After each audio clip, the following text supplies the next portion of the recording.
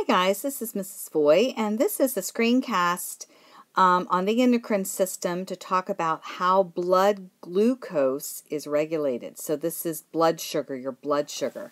And there's actually two hormones that have to do with how your blood sugar is regulated: insulin and glucagon. Both of these are hormones, and they are actually produced in the pancreas. And this is where the pancreas sits, kind of behind the stomach, and we'll talk about more about the pancreas in just a minute. So the first thing we need to get straight is the difference between glucose and glycogen. Glucose is a monosaccharide. So this is C6H12O6, right? Glucose. This is the fuel that we use for making ATPs and cellular respiration. And glycogen is a polysaccharide. So this is going to be a chain of glucose molecules, that is an animal starch. So you can see there's glucose, glucose, glucose, glucose, all bonded together to form this big molecule called glycogen. Unfortunately, glycogen sounds a lot like the hormone glucagon. So you got to keep all your G's separated, okay? So glucose, glycogen. Glucose is a sugar. Glycogen is a starch, a polysaccharide. So there are two hormones that keep blood glucose in homeostasis. One is insulin and one is glucagon. I'm really sorry, but that sounds kind of like glycogen. Don't forget that glucose is the sugar and glycogen is the starch. Okay, so don't get these confused with hormones, which are chemical messengers in the blood, insulin and glucagon. And as you can see, these two hormones work antagonistic to each other. So just like in your literature, antagonists work against each other, so does insulin and glucagon. So insulin is going to decrease the blood glucose level, and glucagon acts to increase the blood glucose level. So these two hormones are going to work in homeostasis to keep that blood glucose level balanced. So we're going to look at insulin first, and what we see is that glucose, the molecule, is really too big to just diffuse into a cell. And remember, this is where that glucose is going to be burned. Glucose is going to be burned as a fuel. And this is actually not a cell wall, this is a cell membrane. So just make sure we got that straight. So we use glucose as a fuel, but glucose cannot just get into the cell. It actually needs insulin as the key. And insulin is the hormone that is going to allow glucose to get into the cell. Without insulin, glucose would just build up in the blood, and you would have higher and higher levels of glucose in your blood. So we can see what happens is that when glucose is in the bloodstream, insulin is also released into the bloodstream, and insulin is going to bind to the cell. So here's a cell, and it's going to act like a key to allow glucose to get in, and then it's going to be used to burn energy. Or excuse me, it's going to be used as a fuel to be able to make some ATPs. So here's the basics of how these two hormones work. So first of all, let's talk about insulin. Insulin is released by, oh, this is wrong, guys. Sorry. These are beta cells. Insulin is released by beta cells in the pancreas, and they act on body cells to be able to absorb glucose, thus decreasing the blood glucose level. And glucagon, is released by alpha cells in the pancreas, and they mostly glucagon, this hormone, acts on the liver, And what it does is it stimulates the liver to take glycogen, which is the starch, and break it down into glucose, which increases the blood glucose level.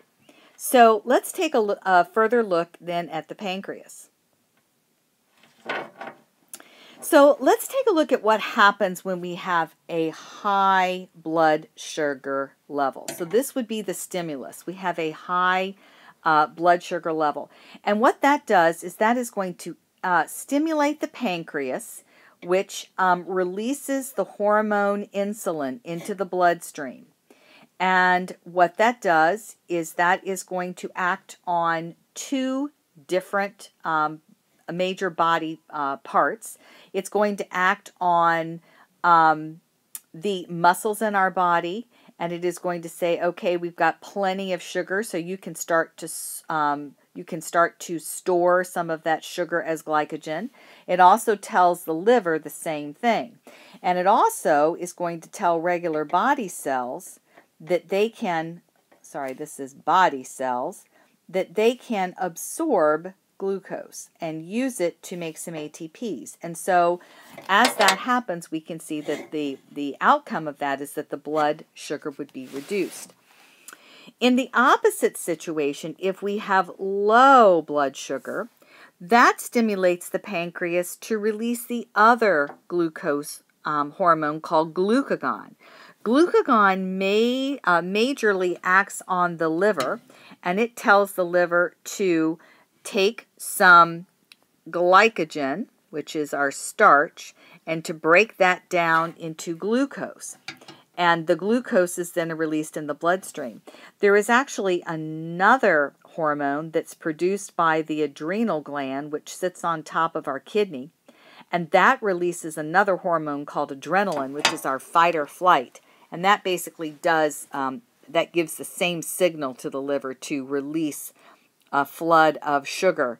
And so this is going to increase our blood sugar, and so it acts in an opposite way.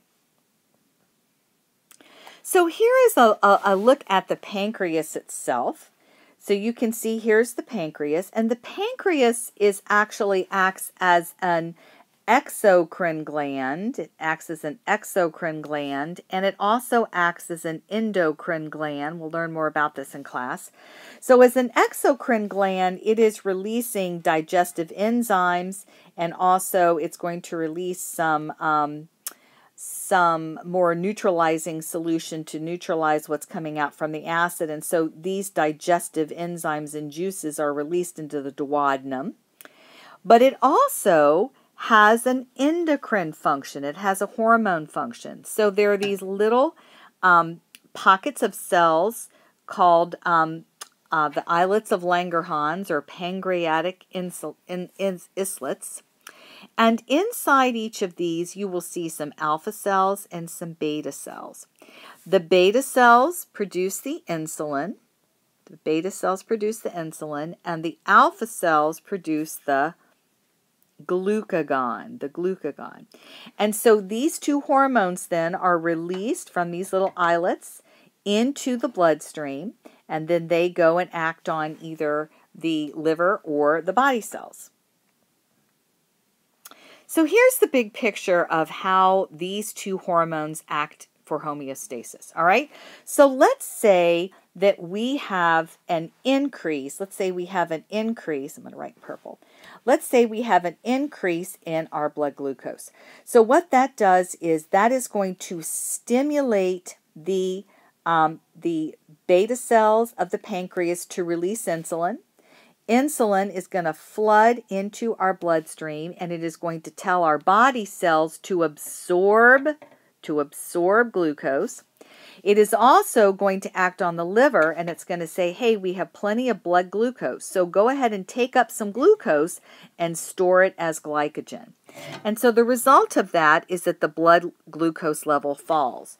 Notice that the reaction is opposite. The reaction is opposite to the stimulus. So this is a negative feedback loop. Now, let's take a look at what happens when, I'm I'm going to write in pink.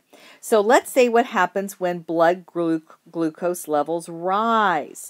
So what happens when blood glucose levels start to rise is that we are going to, I'm so sorry. So then they would rise again. I'm sorry, we're starting on this side. Sorry, right here.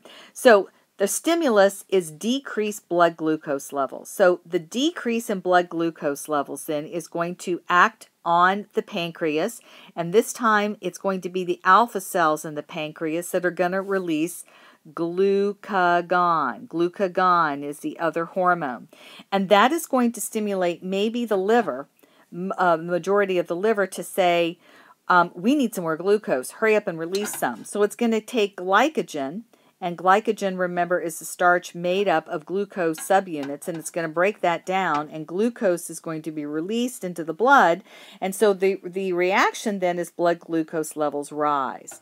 And so I have the opposite reaction here. My stimulus was low blood glucose, and my response is high blood glucose, and so this is another example of a negative feedback. But you can see these two hormones work antagonistically to keep the blood glucose level in homeostasis. So what actually happens in the cell itself is a signal transduction pathway. So remember, glucose itself is too big to just diffuse into the cell. So here's the inside of the cell right here. And so insulin is going to act as a ligand, and it is going to bond with an insulin receptor when it is stimulated, when the blood glucose level is high. And what happens then is that sends off a signal transduction pathway in the cell, a signal transduction pathway in the cell. And what happens is that turns on the glucose transporter in the cell membrane. And so glucose starts to come in from the blood. And so what happens is a couple of different things can happen. First of all, this glucose could be actually burned to produce some pyruvate, and we're going to get some ATP, that's cellular respiration. Or some of the glucose could be stored temporarily as glycogen. Or some of that glucose could be actually stored more long-term in fatty acids. So hopefully that's been helpful, and that's the story of how insulin and glucagon work to keep blood glucose levels in homeostasis.